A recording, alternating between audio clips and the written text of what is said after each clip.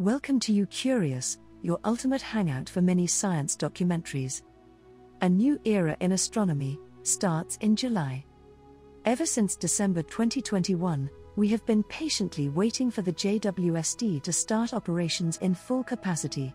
NASA had told us time after time that the Webb telescope will be fully functional in summer of 2022.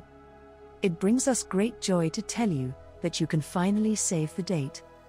The first full-color photos and spectroscopic data from NASA's James Webb Space Telescope, a collaboration with the European Space Agency and the Canadian Space Agency, will be released on July 12, 2022. Webb has been going through a 6-month phase of preparation before it can begin science work.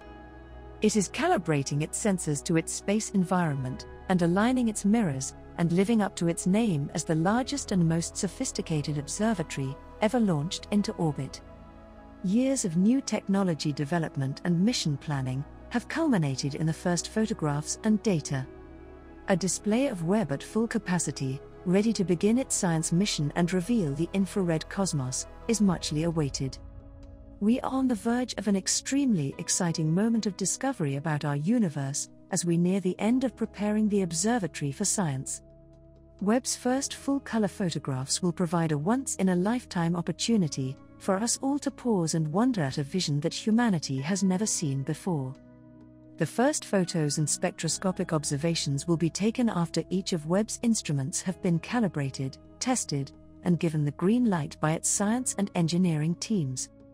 To put Webb's powerful capabilities to the test, the team will go through a list of targets that have been pre-selected and prioritized by an international committee. The production crew will then receive data from Webb's instrument scientists and transform it into photographs for astronomers and the general public. So, what can we expect to see? While thorough planning for Webb's initial full-color photographs has been ongoing for some time, the new telescope's capability makes it difficult to forecast how the first images will look. Of course, there are things we're hoping to see, but with a new telescope and this new high-resolution infrared data, we won't know until we see it. Early alignment images have already proven Webb's infrared view's unrivaled sharpness. These new photographs, on the other hand, will be the first to be in full color and to show off Webb's full scientific capabilities. Webb will capture spectroscopic data, which is comprehensive information that astronomers can read in light, in addition to pictures. The early cosmos, the evolution of galaxies through time, the lifetime of stars, and other worlds, are among the science themes that inspired the project and will be the focus of its work. Webb's commissioning data, which includes measurements acquired while aligning the telescope and configuring the equipment, will be made public as well. You must be wondering, what's next for Webb? In simple words, science. Webb's scientific observations will continue when it captures its initial photographs, continuing to examine the mission's main science themes. Teams have already filed for time to utilize the telescope in what astronomers refer to as its first cycle, or first year of observations. The official start of Webb's general science operations, the task it was built to undertake, is marked by these observations. Webb will be used by astronomers to observe the infrared universe, evaluate the data, and publish scientific publications based on their findings. Aside from what is already planned for Webb, astronomers cannot predict the unexpected findings. For example, dark energy was completely unknown before the Hubble Space Telescope was launched in 1990. It is now one of the most fascinating fields of astronomy. This just gets us more excited for what Webb will learn in the future. What do you guys think? Drop in your comments below and don't forget to subscribe to YouCurious, your ultimate space for science news and mini documentaries. Sulfur, phosphorus, oxygen, nitrogen, carbon, and hydrogen. The fundamental building blocks of life. About 99% of the mass of living cells is composed of these elements. Together, these building blocks made our planet become habitable, and life emerged during its first 500 million years, the Hadean Eon.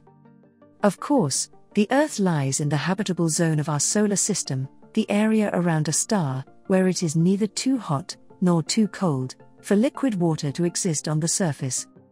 But imagine if Earth were much, much closer to the Sun. So close that an entire year lasts only a few hours. So close that gravity has locked one hemisphere in permanent searing daylight and the other in endless darkness. So close that the oceans boil away, rocks begin to melt, and the clouds rain lava. While nothing of the sort exists in our own solar system, planets like this, rocky, roughly Earth-sized, extremely hot and close to their stars, are not uncommon in the Milky Way galaxy. What are the surfaces and atmospheres of these planets really like? Do they host life? Hold your breath, as NASA's James Webb Space Telescope is about to provide some answers about these alien worlds. With its mirror segments beautifully aligned, and its scientific instruments undergoing calibration, NASA's James Webb Space Telescope is just weeks away from full operation. Soon after the first observations are revealed this summer, Webb's in-depth science will begin. But this is something we already know. What is the new update from NASA? Well, among the investigations planned for the first year are studies of two hot exoplanets, classified as super-Earths, for their size and rocky composition, the lava-covered 55 Concrete E, and the airless LHS 3844b. Researchers will train Webb's high-precision spectrographs on these planets, with a view to understanding the geologic diversity of planets across the galaxy, and the evolution of rocky planets like Earth. Superhot super-Earth 55 Concrete E. 55 Concrete E orbits less than 1.5 million miles from its Sun-like star, completing one circuit in less than 18 hours. With surface temperatures far above the melting point of typical rock-forming minerals, the day side of the planet is thought to be covered in oceans of lava. Planets that orbit this close to their star are assumed to be tidally locked, with one side facing the star at all times. As a result, the hottest spot on the planet should be the one that faces the star most directly, and the amount of heat coming from the day side should not change much over time. Somewhat cooler super-Earth LHS 3844b. While 55 Concrete E will provide insight into the exotic geology of a world covered in lava, LHS 3844b affords a unique opportunity to analyze the solid rock on an exoplanet surface. Like 55 Concrete E, LHS 3844b orbits extremely close to its star, completing one revolution in 11 hours. However, because its star is relatively small and cool, the planet is not hot enough for the surface to be molten. Additionally, Spitzer observations indicate that the planet is very unlikely to have a substantial atmosphere. The importance of these observations goes far beyond just two of the more than 5,000 confirmed exoplanets in the galaxy. They will give us fantastic new perspectives on Earth-like planets in general, helping us learn what the early Earth might have been like when it was hot like these planets are today, said a leading NASA scientist. These observations of 55 Concrete E and LHS 3844b will be conducted as part of Webb's Cycle 1 General Observers Program. All the best, Webb. We cannot wait for the first images from across the galaxy and worlds we have never seen before. What do you guys have to say? Drop in your comments to let us know, and don't forget to subscribe to YouCurious, because we will provide you all the latest updates about the James Webb Space Telescope. The search for the universe's expansion rate began in the 1920s, when astronomers Edwin P. Hubble and Georges Lemaitre started taking measurements of our vast cosmos. This led to the discovery of dark energy in 1998, a mysterious repulsive force that accelerates the expansion of the cosmos. Astronomers discovered another surprise in recent years, owing to data from Hubble and other telescopes. A difference in the expansion rate of our local universe was detected. The Hubble Space Telescope has created a new, more accurate assessment of the universe's expansion rate, based on decades of data. HST, which is 32 years old, is being used to try to figure out how fast the universe is expanding, and how much it is speeding up, using a number called the Hubble Constant. What exactly is the Hubble Constant, you ask? The Hubble Constant is a measurement of how fast the cosmos expands at various distances from a given location in space. It's one of the most important pieces of evidence for the evolution of the cosmos. Because different observatories studying at different parts of the universe have yielded different conclusions, the figure is notoriously difficult to pin down. But a new examination of Hubble's most recent endeavor may have just discovered the solution. The gold standard of telescopes and cosmic mile markers is providing the most precise gauge of the universe's expanding pace. SHUS, which stands for supernova, H0, for the equation of state of dark energy, is a scientific cooperation led by Adam Rees of the Space Telescope Science Institute, which is examining the universe's expansion rate. This is what the Hubble Space Telescope was designed to perform, using the most advanced techniques available. This is most certainly Hubble's magnum opus, as doubling the sample size would require another 30 years of Hubble's life. With new data more than double the prior samples of cosmic distance markers, Rees is leading the largest and presumably the final substantial update on the Hubble Constant. His team also went over all of the previous data, which included over 1,000 Hubble orbits. The Hubble Constant is a unique figure. It can be used to thread a needle from the past to the present, to test our understanding of the universe, from beginning to finish.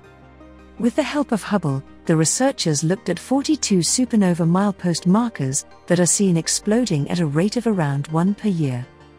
They now have a complete list of all supernovae seen by the Hubble telescope in the last 40 years.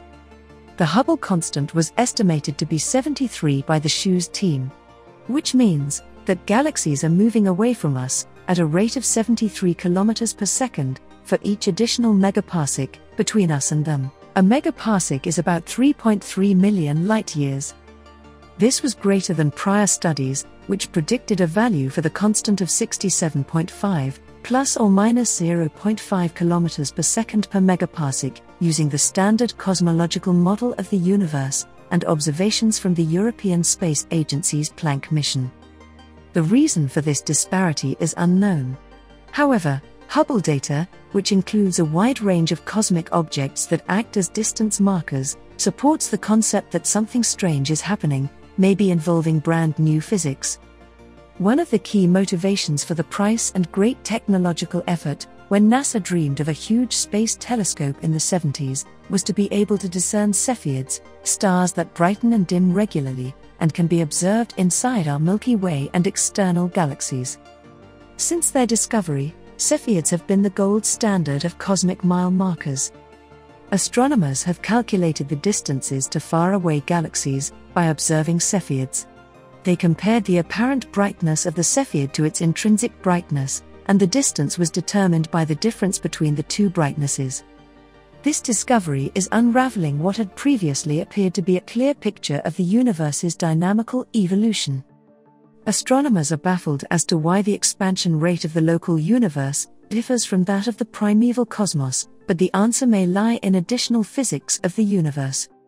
Scientists began measuring the Hubble constant to benchmark the cosmos 30 years ago, but it has now evolved into something even more fascinating.